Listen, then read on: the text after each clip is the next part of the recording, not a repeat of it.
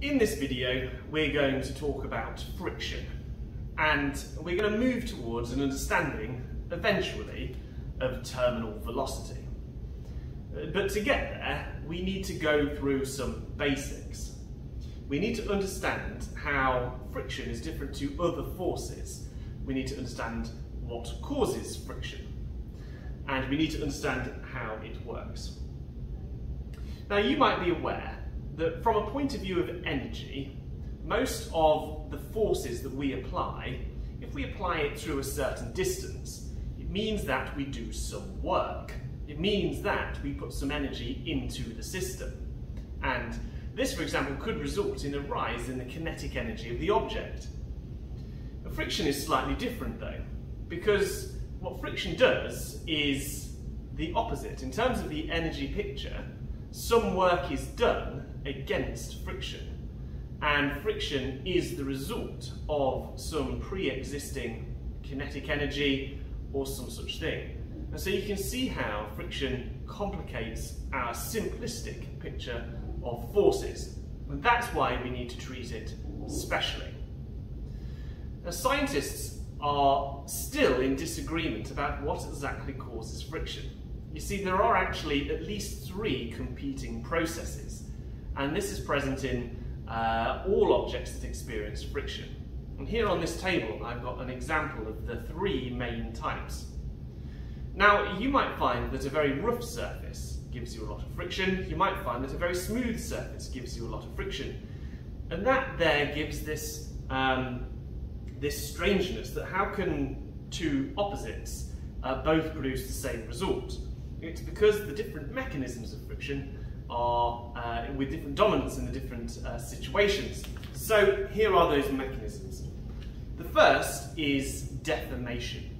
I've got a large, heavy weight here on this deformable surface, and as it pushes up, it's actually creating a hump in front of it as it pushes along. Now, that there, creating that hump, means that it actually takes some energy to overcome it. And so this is, for soft surfaces, one of the main causes of friction. It's why you would get a lot of friction, for example, if you were sliding down like a sail from a sailboat. If the surface is flexible, you're going to deform the surface as you slide down. But there are 2 other mechanisms, and I want to show you those here. Have you ever wondered why sticky tape provides so much friction? Well, this is because of something known as adhesion. Adhesion is where you get bonds forming between one surface and the other. Adhesion. Now, sticky tape is actually sticky, so it's kind of obvious that bonds are going to form, connecting one to the other, and it takes a small amount of energy to break those bonds. But non-sticky surfaces can experience adhesion too. I've got 2 plastic wallets here, and there's enough friction there to hold them together. I could pull them, and it does take a real amount of force to pull them apart, but they're smooth surfaces. It is because they are flat enough that they can get close enough together that the atoms in one piece of plastic can actually form bonds with the atom of the other. Now, this happens on very smooth surfaces. They can be surprisingly frictiony. So if you imagine going on a slide, I'm sure nearly everyone has gone down a slide and received a friction burn. That is because of adhesion.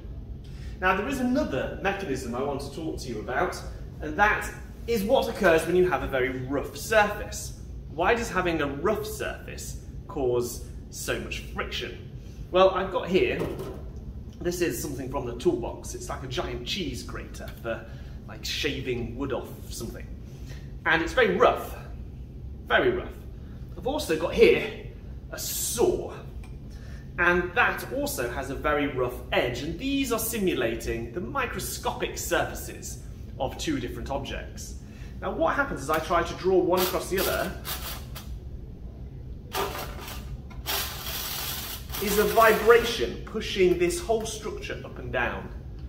Now, if one, and it's probably easier to see with a pair of saws, if one of these has to move up and down to overcome the little bumps of the other one, then of course what that is going to have to do is you're inputting a little bit of energy as gravitational potential energy every time it rises. And so all three of these mechanisms are a way of converting what could be kinetic energy, for example, into other forms of energy through this mechanism. We have deformation, we have adhesion, and we have the roughness of the surface. All of these are going to provide a force which we call friction. Understanding exactly what friction is and how it works takes a little bit of time. What I have here is an inclined plane with a kind of rough surface, and I have an object here which is going to quite happily just sit on that surface.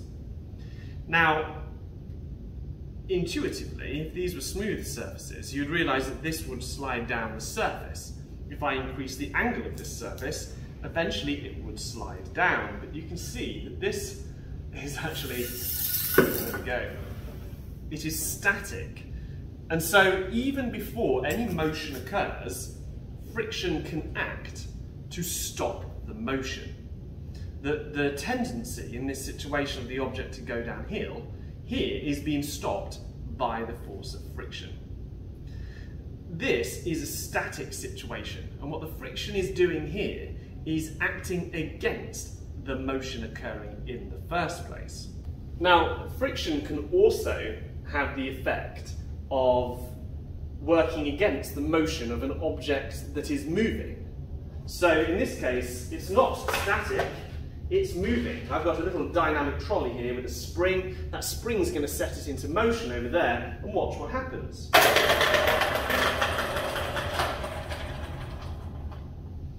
Now, it eventually stopped, and that was because there was a force of friction acting in the opposite direction to the direction it was moving. It was moving forward, friction was acting backwards. So friction as a thing is definitely a force, and it is measured in newtons. What we can do here is if I pull this small block of wood, the Newton meter is reading a force of about 1.7 newtons of force pulling against this block before it starts to move. Technically, we have different types of friction here. We have static friction, which holds an object stationary when it is on an inclined plane. And we have sliding friction, the friction present when it is just moving. And here it is about 1.7 on that surface, and on this smoother surface it is about 0.3, both measured in newtons. There is of course one more kind of friction that is neither static nor is it sliding, and that is what is demonstrated with a trolley. Here, if I attach the thing to this, you can see that this will move at 0.1 newtons. A different type of friction is present here, and this is rolling friction. Of course, it takes, for most objects, significantly less force to overcome a rolling friction than it would do to overcome a sliding or a static friction. And that's why the wheel was invented, to overcome such forces. How do we know that the force of friction always acts in the opposite direction to the motion? Well, here's an experiment that will demonstrate it to you. We have a light gate connected to a timer that is going to give us information about the acceleration of this object. Here, a double interrupt card will give us the acceleration as it passes through the light gate. Now, after a very initial acceleration caused by the spring, this car is going to free roll across this floor. In the absence of any friction, it would roll at constant velocity, neither getting faster nor slower. But of course, this floor will have friction. So let's observe what that does to the motion of this object. We'll press play here. And now it's going, we will release the trolley. And you can see here the acceleration of the object as it passed through was minus 0.32. What has happened is the acceleration was negative. Now, before we described that a positive acceleration was going to be in the direction you were travelling, and that a negative acceleration was going to be the result of an unbalanced force in the opposite direction to the direction that you described as positive. This is categorical proof that the force of friction always acts in the opposite direction to the direction you're travelling. The next thing we need to look at is what affects the amount of friction that we measure. Here I have the block of wood on the rough surface. It is smooth on the bottom side, and that measures a friction of about 0.5 newtons. If I turn it over to the rougher side, then the amount of friction now measured is about 1.7 newtons. The difference, of course, was how smooth the surface was. This is a rougher surface, it gave more friction. How about the area in contact? So 1.7 newtons when dragged on that side. This rough material continues on the side. So does it take more or less friction to pull it on the side? And we can see it doesn't go to 1.7, it hovers about 1.5. There is actually less friction when there is less surface area in contact. Finally, does the speed at which I pull this make any difference? So I'm pulling, and it's now measuring about 1.5 at that speed, and if I do it faster, it's now measuring 1.5. It didn't make any difference in this circumstance how fast I pulled it. The friction was always the same. So to reiterate, the two things that affect the amount of friction that I receive in a static, sliding or rolling friction scenario are the smoothness of the surfaces involved and the surface area that is in contact. In those situations where it was a solid surface acting on another solid surface, the static, the sliding, the rolling frictions, the only thing that mattered was the surface area and the roughness of the surface. What did not matter was how quickly one surface moved relative to another. But here is another kind of friction demonstrated with some guttering and a small polystyrene boat. You see, what this is going to demonstrate to us is a type of friction known as fluid resistance. It is very similar to the example of the deforming of the mat in the very first example in this video, that as something moves through a fluid, the fluid has got to move out of the way. And that is going to take a small amount of energy, which when pulled over a distance is going to result in the force of friction. So, here we have this small little boat, and I'm going to get you closer to see what affects fluid resistance. So when I pull the boat through the water slowly, you can see it registers about 0.1 newtons. And that was pulling the square side forwards. If I instead pull the side that looks like the bow of a ship, you can see pulling at the same speed, it doesn't even register any force at all. But what happened here is it mattered which way it went.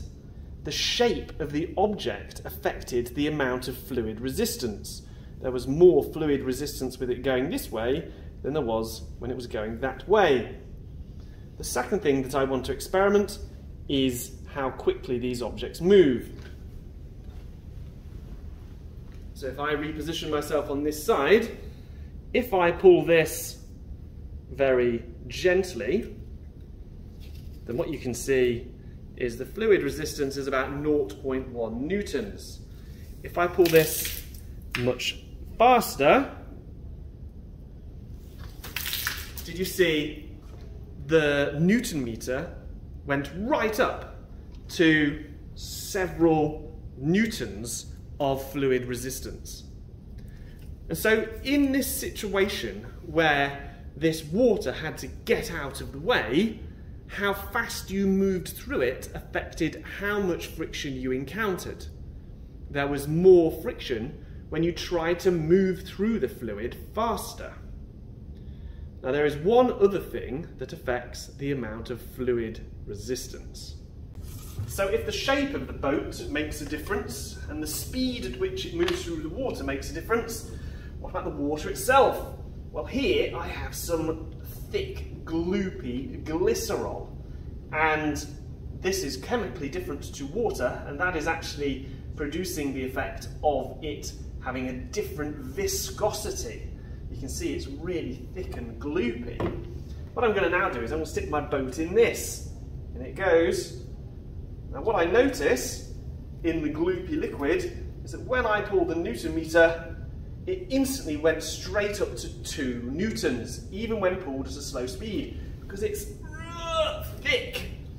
So fluid resistance depends upon not only the shape of the object, the speed at which it's being pulled through the medium, but also the viscosity of that medium, which makes sense. It's harder to swim through treacle than it is through water.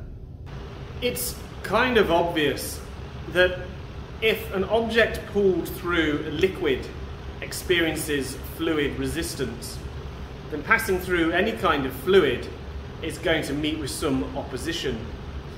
Moving through the air is going to create a very particular kind of fluid resistance known as air resistance. Now it doesn't really matter whether or not I am moving through the air or whether or not the air is moving past me to create air resistance. I can simulate it in the lab by having the air move past me and I feel air resistance on me. You feel it when you go outside, it's known as the wind. But either way, we can explore air resistance in the lab with a few demonstrations. So is air resistance like the other forces of friction that we have experienced? Well, it does have its similarities. For example, if I let this ball go, then its weight is going to pull it down.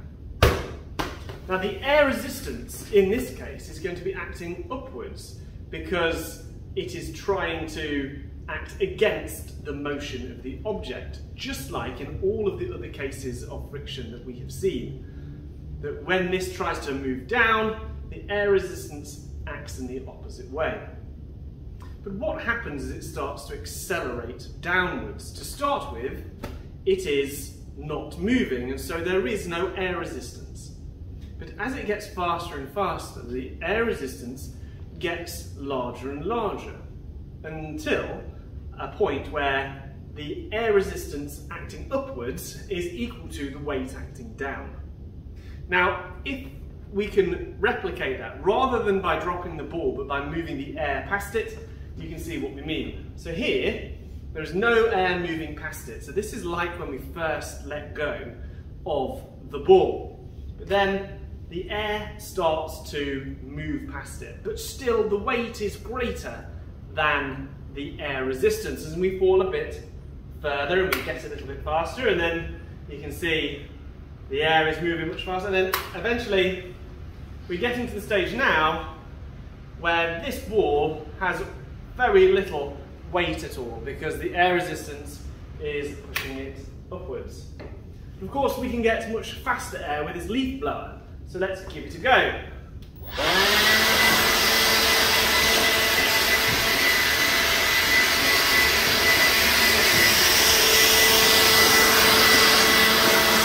Now, the weight of the ball is equal to the air resistance it's experiencing, and so it's balanced. But of course, this doesn't happen in a static situation all the time.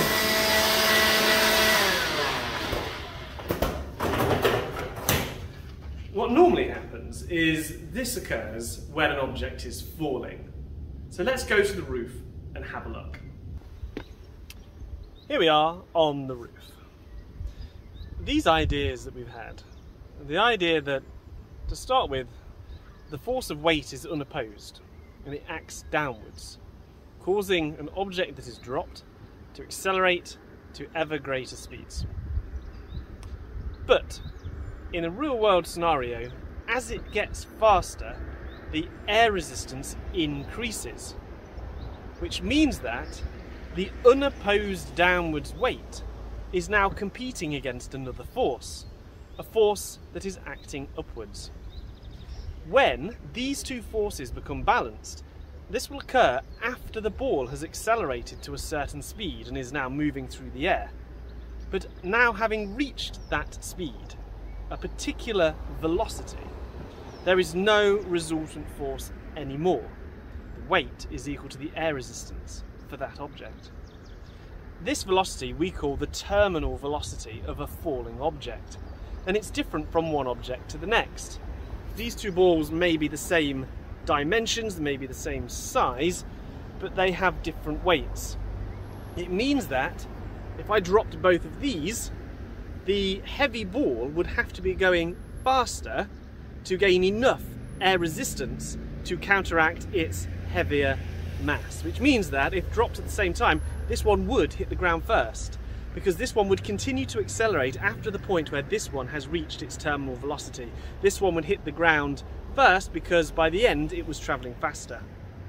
And this gives us the impression that heavy things fall faster than light things, but they only do so because a heavy thing takes longer to reach its terminal velocity. Really, everything is experiencing the same pull of gravity, and if there was no air here at all, then what we would find is these objects would hit the ground at exactly the same time. It is only the air resistance that is creating that impression of there being a difference between the two. 3, 2, 1. Okay. Now, what this means for a skydiver is the following.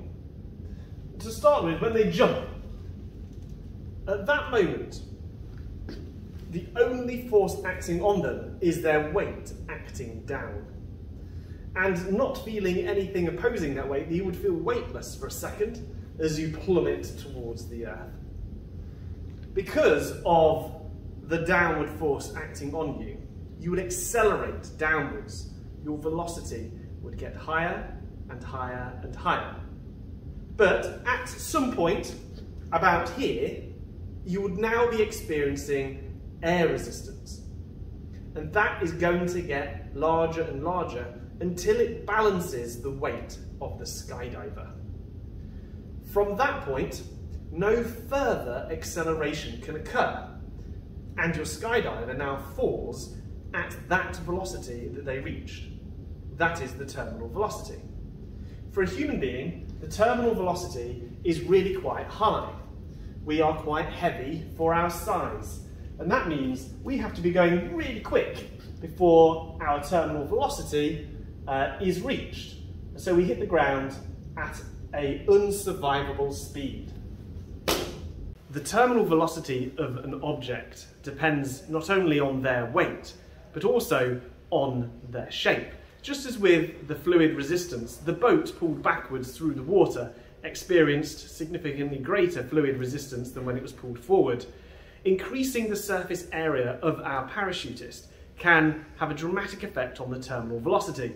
In fact, it means that the person can be falling at a much lower velocity when they reach their terminal velocity, because there's a greater area catching that air. Now, this is why we use a parachute. It makes our terminal velocity something that we can survive.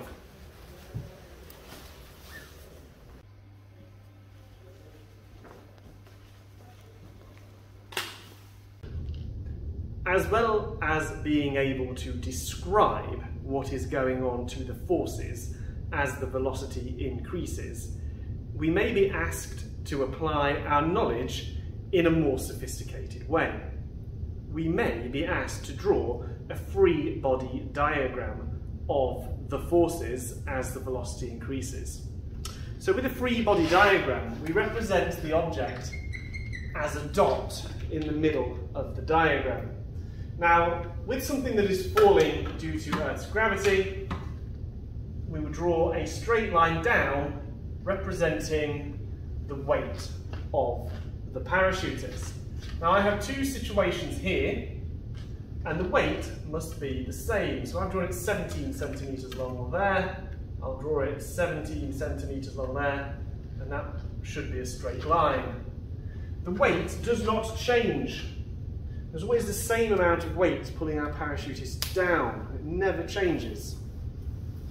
But what does change is the amount of air resistance. So I'm going to represent air resistance with this colour. The weight is accelerating the object downwards, meaning the velocity is downwards, meaning the air resistance acting in the opposite direction is going to have to be acting upwards. And what I'm going to do, I'm going to do two situations here, two free body diagrams to show you the difference. What can we see here? This is a few seconds after you've jumped out of the aeroplane. And what you can see is that the person is accelerating towards the ground. There is an acceleration still. And we know there is an acceleration because this force will not cancel out all of this force, meaning there will still be some downward force left over when all of the forces are considered. It is an unbalanced force, and your acceleration is going to be in the direction of that unbalanced force, which means your acceleration is downward in the same direction as the unbalanced force. This is because weight is large and downward, and it's very important to reference in your answers the directions in which these forces are acting. Here the air resistance is small and upwards, which means the resultant force, the force you get when you add them all together, is still downward. And with a downward unbalanced force, you're going to have that acceleration. The velocity increases. But it increases to a point when it reaches this second diagram here. The weight is large and downwards, and the air resistance is large and upwards, which means there is no resultant force, which means there's no acceleration anymore. It continues at whatever velocity it has reached, continues at a terminal velocity. And that is as fast as it's going to get. There's one more thing that they may ask us to do in terms of understanding this picture, and that is to draw a velocity time graph of this situation. So I'm going to draw it right next door, just on the board. So remember, all of the rules that we've learned about velocity time graphs are still true for this. And normally we only have to sketch what is going on. So here's my axes. We have velocity and we have time.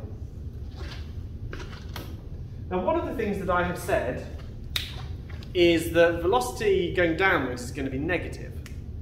So technically this should be below zero on this graph, but we kind of forget that, and we just imagine that perhaps we're more likely talking about speed, and that as the speed goes up, it's going to be a positive number. So you can see why there's a bit of a fudge there. But what will happen is, as the person falls, their velocity will increase. And remember that the gradient of this graph gives you the value of the acceleration. We should find that the gradient of this graph in the first part is equal to 9.8 meters per second squared. But then, as the force of air resistance becomes larger, it's no longer as steep. The acceleration, as a result of the now smaller resultant force, is itself smaller, and the gradient is less steep. And it gets less steep and less steep and less steep until it hits some value of velocity that it does not exceed. That is the terminal velocity. And we could read it off the graph just there. Terminal velocity. So what happens when you pull the parachute? Well, something interesting. You increase your surface area, but that means there's suddenly now an excess of air resistance. Then you're falling with an air resistance greater than your weight, which means there is now a resultant force upwards, which slows you down. It's a deceleration. You don't fly up in the air. And if you ever see that on a video, it's because there's two people falling and one person pulls the parachute and the other person filming continues to fall and giving the impression that person's gone upwards. They have not. When you pull the parachute, yes, your resultant force is upwards, but all that does is it slows you down. Slows you down like this to a new lower terminal velocity. And so that's how it works.